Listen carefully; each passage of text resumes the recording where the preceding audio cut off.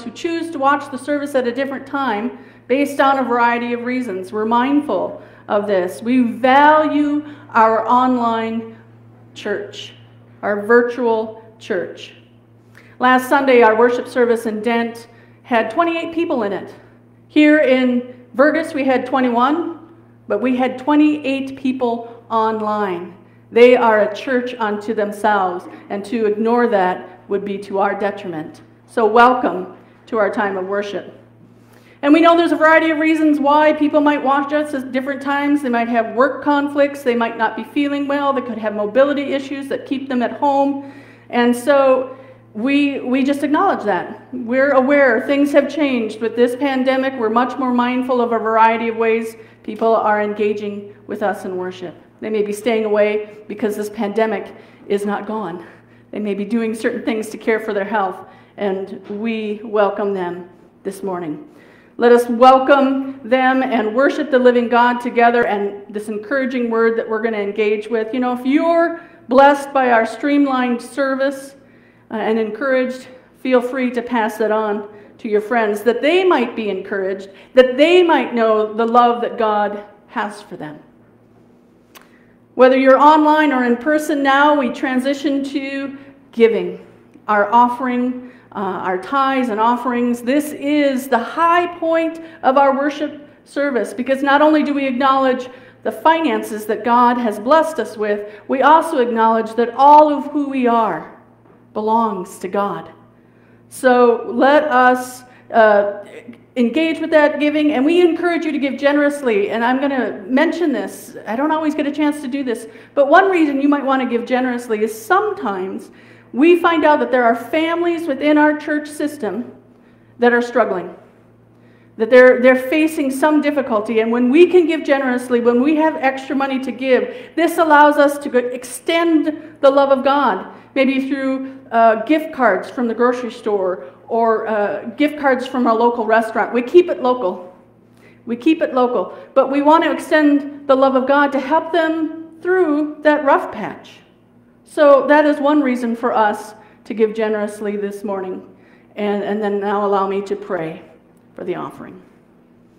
Generous God, our well of life and never-ending source of living water, we call upon your name. Grant us wisdom to know you more completely, and hearts and wills that thirst and hunger for your kingdom to come and your will to be done. As we give our gifts and our tithes today, we recommit ourselves to your service, O God. We recommit ourselves to the service of your people and your world. We pray this now, Lord, as followers of the glorified Christ. Amen. Please rise as we engage in humming the doxology.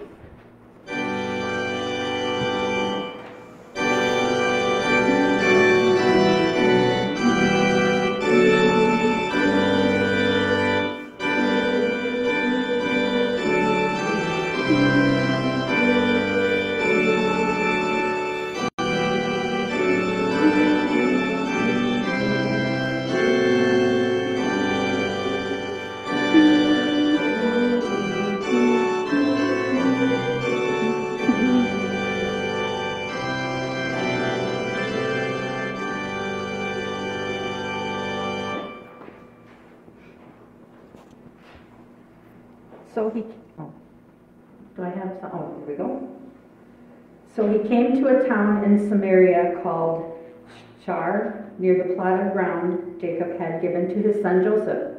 Jacob's well was there, and Jesus, tired as he was from journey, sat down by the well. It was about noon, when a Samaritan woman came to draw water. Jesus said to her, "Will you give me a drink?" His disciples had gone into the town to buy food. The Samaritan woman said to him, "You are a Jew, and I am a Samaritan woman. How can you ask me for a drink?" For Jews do not associate with Samaritans. Jesus answered her, "If you knew the gift of God and who it is that asks you for a drink, you would have asked him, and he would have given you living water." "Sir," the woman said, "you have nothing to draw with, and the well is deep. Where can you get this living water? Are you greater than our father Jacob, who gave us who gave us the well and drank from it himself, as did also his sons and his livestock? Jesus answered, everyone who drinks this water will be thirsty again, but whoever drinks the water I give them will never thirst. Indeed, the water I give them will become in them a spring of water welling up to eternal life. The woman said to him, Sir, give me this water so that I won't get thirsty and have to keep coming here to draw water. This is the word of God for the people of God. Thanks be to God. You may be seated.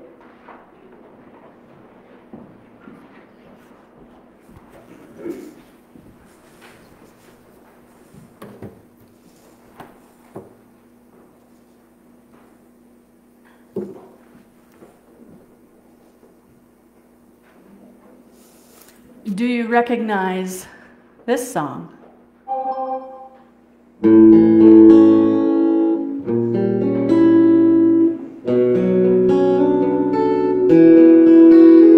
Blame it all on my roots. I showed up in boots, ruined your black tie affair. Last one to know, last one to show. I was the last one you thought you'd see there. And I saw the surprise, and the fear in his eyes, and I took his glass of champagne. I twisted you, said, honey, we may be through. You'll never hear me complain. 'Cause I got friends in low places, whiskey flows and the beer chases. I blew swag.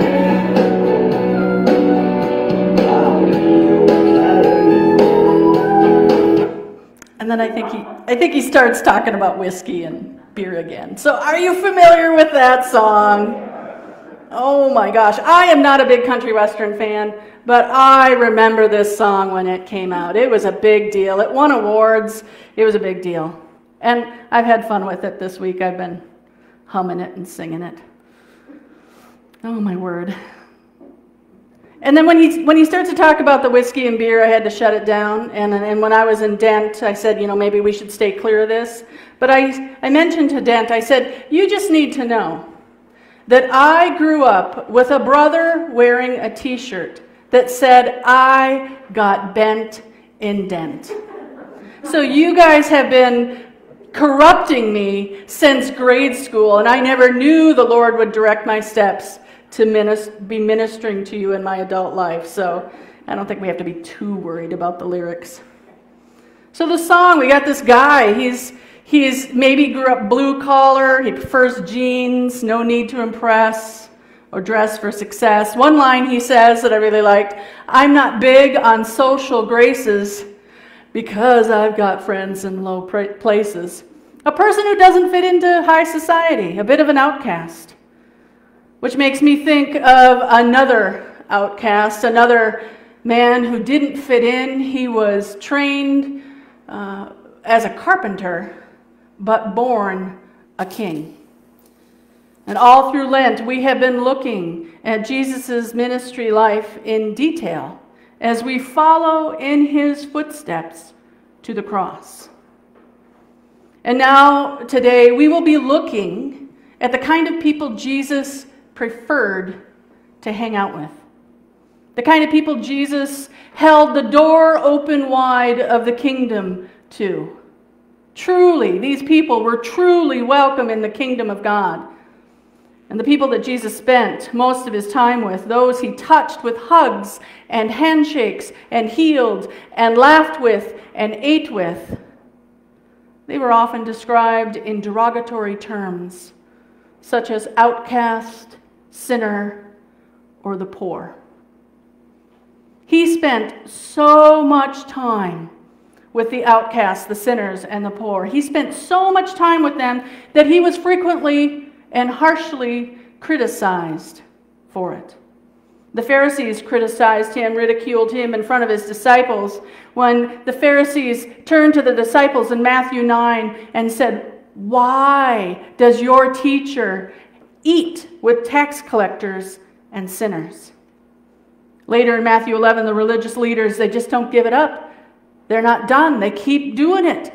They shout and they point to shame and smear Jesus' reputation when they say, "Look, a glutton and a drunkard, a friend of tax collectors and sinners." Not a good breed. That wasn't a good group of people. Jesus broke bread with the rich and the poor alike. But it was often the rich and the religious elite who were offended by Jesus, while sinners were drawn to him in droves. I told you I've enjoyed Garth Brooks' song all week.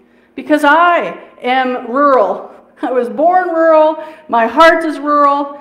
And I would avoid, just like Garth Brooks' song, I would avoid a black tie affair and wear jeans if I could. But then it wouldn't be a black tie event anymore, right? Like, that doesn't work. But that's just not how I'm wired, and I'm guessing that's not how you are wired either. We are rural and we are small town, and it is just fine. Jesus spent most of his time in small towns, rural settings, and he only went to the big city, Jerusalem, once a year for Passover, and when he had to do big, the last week of his life, he headed back to Jerusalem. He was rural, he was small town, and he was just fine with that. So it makes sense for us this morning to look at a woman and to study the story of a woman who is also rural and small town. And she actually fits the bill for all three of those derogatory terms. She was certainly treated like an outcast. She was called a sinner. And she was poor in a couple of ways, but she's poor in one way that is unique, and it made all the difference. All the difference. It's a simple story. Jesus and his disciples are walking from Jerusalem to Galilee. Jesus decides to take the straightest route between 2 points as a straight line right through Samaria. It was at the hottest part of the day. He was tired and he was hungry, and he rests at Jacob's well, waiting for his disciples to return with lunch. And while resting, a Samaritan woman arrives to draw water, and he asks her for a drink of water from her water jar. Simple story.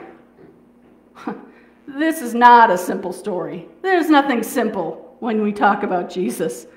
First, Samaritans were an ethnic group that were despised by the Jews. Absolutely despised. They were Jews that at one point were pure. But in the time of Jesus and the 800 years before Jesus' life, these Jews had begun to intermarry with the Assyrians. And so they did not keep their ethnicity pure.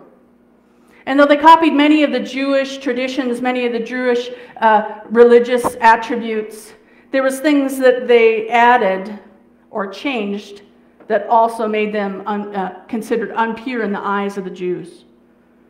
They were called people of the land, which on our ears doesn't sound so bad, but in those days that was a slur. They were half-breeds. They were lower than the Jews. The Jews considered them lower than them. They were people of low places. The Samaritans, one of the things that they did was that they had been blocked from the temple worship in Jerusalem. And so they had to come up with a different way that they could worship. And they identified that they would worship on their own mountain, Mount Gerizim. I don't know. Good luck with that. Gerizim. We'll just go with that, right? And so they worshiped on their own mountain. And they were so looked down upon, we have to repeat this, that no self-respecting Jew would walk through Samaria. They would add days to their route to avoid walking and having to talk or discuss or see or even look at the Samaritans. So this woman, who is never identified by name, and this is a huge passage in chapter 4 of John, she, as being a Samaritan woman, First, we just go with Samaritan. She is ethnically and religiously an outcast, automatically. You can just check the boxes on that right away.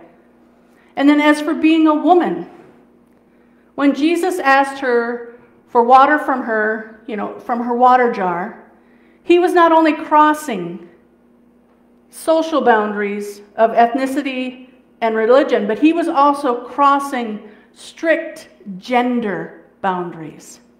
One article I read noted that in Jesus' world, in Jesus' time, men rarely spoke to women in public, even if they were married to them.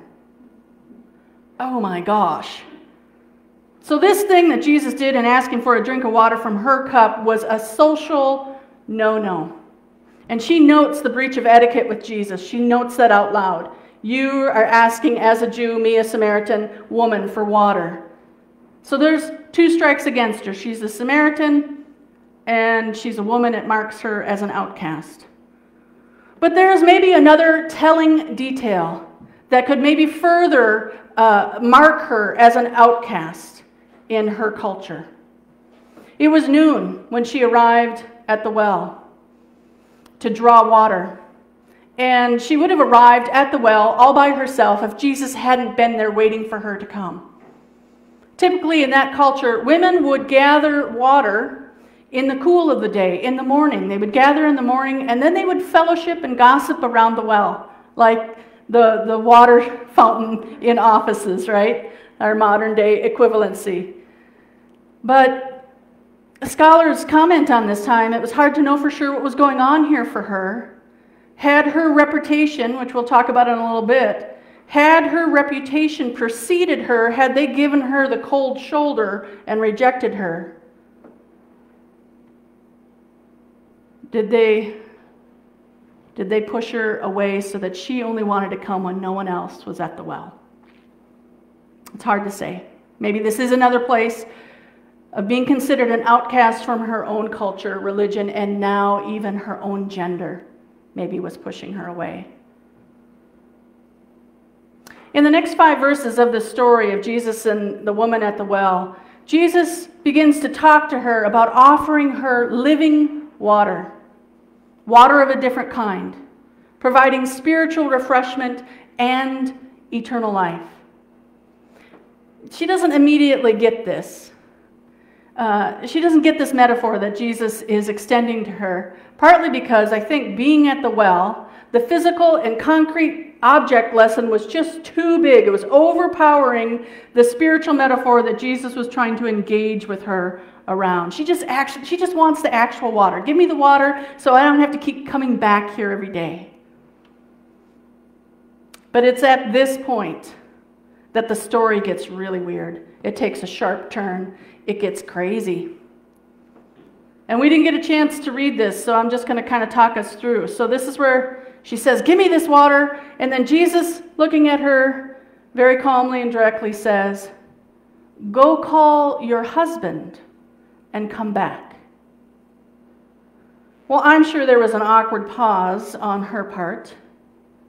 And when she acknowledges, I don't have a husband, Jesus responds, you are right when you say you have no husband. The fact is you have had 5 husbands. And the man you are with now is not your husband. What you have said is quite true. Whoa, gulp. What just happened there? A complete stranger had just summarized the private details of her life in like a simple sentence. Now her past is uncovered. Her reputation is revealed. She has been married and divorced 5 times, and the man she is with is currently not her husband. Was this what made her an outcast in her town? This shame. You know, if Samaritans were considered the lowest of the low, she was probably considered the lowest of the low among the Samaritans. And I'm convinced, between my drive between Denton here, that if there had been a lower person in the town, Jesus would have talked to that person. This is probably the lowest person in the whole town. And this is where most articles, scholars, sermons that I look at begin to emphasize her divorces and use the term sinner. That is a lot of divorces. That's 5 divorces. My dad had a friend who had been divorced 7 times. And I really just wanted to tell that guy, give it up. You are not made to be married. Stop it. Really, that's crazy. So 5 husbands living with a man. But is sinner the right term to attribute to her? Is it fair? More historical and cultural research has been done around this time. And a different way to look at her life situation, her life circumstances, and her experiences has been uncovered. And I think it rings true to her experience, her engagement with Jesus at the well, and how Jesus treated her and how her town treated her, how her town responded to her, but we'll get to that in a minute. And personally, I have to admit, I know I have a chip on my shoulder. I do not do well when there are storylines in which the woman is the villain that needs to be fixed. She's the problem that needs to be fixed. I do not do well with that. But I'm in good company because Jesus did not do it well with towns that oppressed women either. Think on it. This is not a chance encounter. This is not a coincidence. Jesus was intentional. He specifically came to her town at a specific time in the day. He sent all the disciples away. I know they're men, but you don't need 12 men to go get lunch, right? He sends all the disciples to go get lunch so that he can have this important conversation with this woman. She might not even have come to the well had there been more men. He knew she was coming. He waited for her to come. He knew the exact well that she would come to. He knew exactly what he was doing when he asked her for a cup of water. Jesus was on a specific mission of love. With new cultural research, women of this time, now it's being uncovered for us, women of this time often had multiple husbands. They had multiple divorces because they would often marry young, really young, and their husbands were often much older. So you could go through 2 or 3 husbands in your lifetime, easy. I know it would be easy for me because I know how I cook. And it wouldn't take much to go through quite a few men at that point. And getting a divorce, though it was a stigma for women, was easy for a man to do. He just filled out a little piece of paper, sent the woman on her way. But it was close to impossible for a woman to initiate divorce. So was she a horrible sinner? Jesus never said so. On numerous occasions, in many stories throughout the New Testament, Jesus would tell someone, your sins are forgiven, or go and sin no more. But in this situation, he doesn't raise that. He doesn't bring that up. He doesn't rebuke her when he reveals to her her past and her present living situation. And later, when she goes back into town to tell them about Jesus, the way the town responds is also telling. Because if she had been this huge sinner, if she had been this a horrible character, they would have never listened to her. They would have never responded to her. They would have never gone out to the well to find their Messiah. Because would a Messiah speak to such a horrible sinner? This just would have not computed. But what about her being poor? Outcast, sinner, poor. The poor were the third kind of category of persons that Jesus loved and hung around with and thoroughly enjoyed. It's obvious that a woman of that time period who was not married, she was so poor and so dependent that she had to stay with a man simply to have a roof over her head and food to eat. So yes, she was poor. But she is poor in another sense too, She is poor in a way that actually could maybe possibly touch our lives today. There is possibly a place of overlap and connection for us. Her story can connect to our lives. What kind of poverty am I referring to? That poverty was the poverty of the soul. She had a spiritual thirst and hunger. She was hungry to know the Messiah and wanted to worship him when he came. She wanted that life-giving water that he was talking to her about.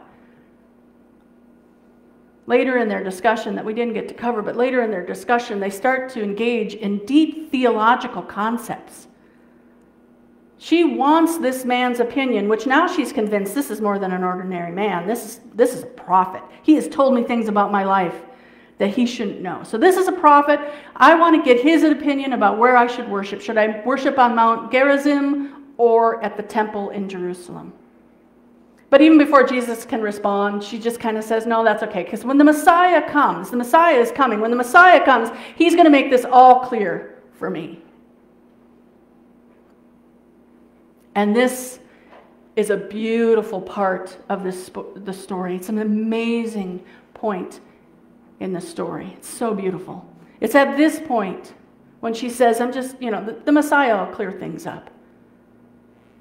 It's at this point that Jesus openly reveals to her that he is the person that he's been waiting for. Pardon me. He reveals to her, I am that person you've been waiting for. I am the Messiah. This is the first time that he has shared that and revealed that to anybody in this Gospel of John. She is the first person that he does this to. And this woman, who has maybe only known rejection from men, is now receiving respect and dignity and life-giving water. Spiritual life. And the kind of love that will finally fill her heart and heal her soul.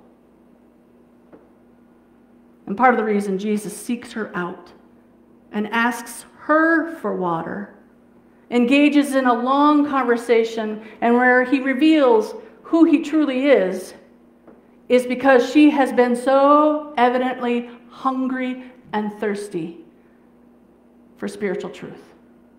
She is spiritually thirsty for the water only Jesus can give. And he sees that, and he hears that, and he responds. And this is the point in which there is crossover for us. This is where our story and her story could interconnect and overlap, depending on how we answer this question for ourselves. I am not Jesus. I cannot see into your heart. But this question, where are we in our own spiritual thirst and hunger? Are we willing to acknowledge that we are poor without the life-giving water that Jesus gives? Are we spiritually thirsty enough to ask Jesus for living water, for a relationship with him? Jesus didn't care that she was an outcast or if she had sinned. Jesus didn't care if she was a small town rural girl. He preferred small town rural. Jesus didn't care that she was poor and dependent. He saw her thirst and he gave her life-giving water. And then this is where Jesus flips this song by Garth Brooks. He flips it. And Jesus becomes her friend in the lowest places of her life. And the wonder of that. I continue to extend blessings upon your Lenten journey. And now as we transition to our next hymn, as I've been talking to pastors and as we have wrestled with the humming, none of us like humming, but they have mentioned that sometimes what they do is read some of the lyrics out loud. And they have heard back from their congregation that sometimes when they do that, the congregation kind of forgets some of the words in some of these hymns, and they're beginning to have like a deeper appreciation of the hymns that they're actually singing because they're coming to grips with those lyrics in a deeper way. So I just thought I'd read a couple of the choruses that we will not be humming. And as we think of the woman of the well, I think some of these choruses resonate beautifully. So allow me to read a couple of the choruses, and then we will rise and hum. But here's the song, verses 2 and 3 that we're not going to be doing. Near the cross, a trembling soul, love and mercy found me. There the bright morning star shed its beams around me. Near the cross, O Lamb of God, bring its scenes before me. Help me walk from day to day with its shadow o'er me. Please rise as we hum our next hymn.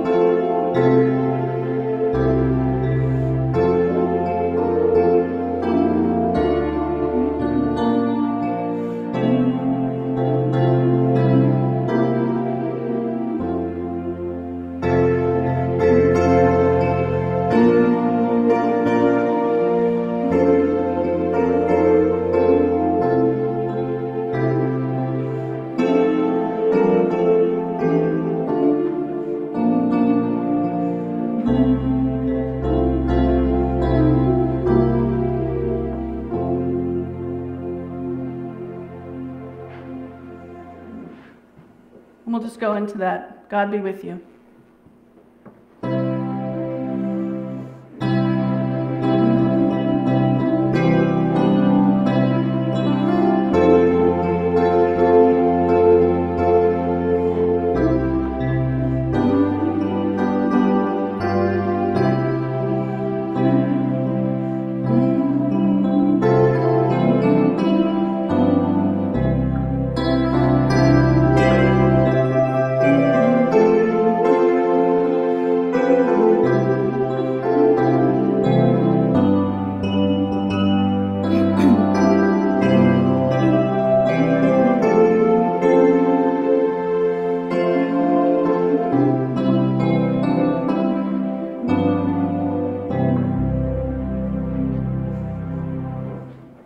Our worship service that has given God glory and filled our spiritual cup has now ended.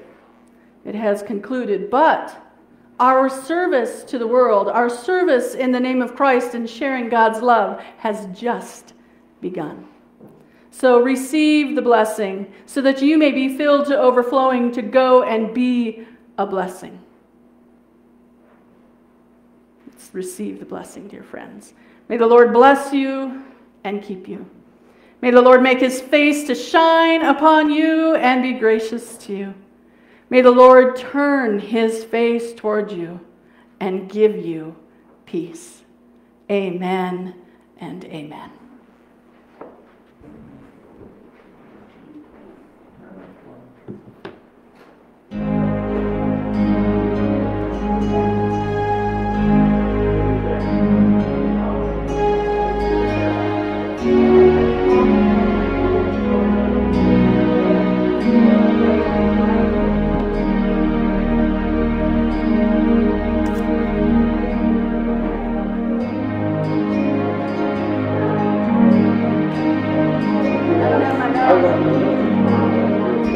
Thank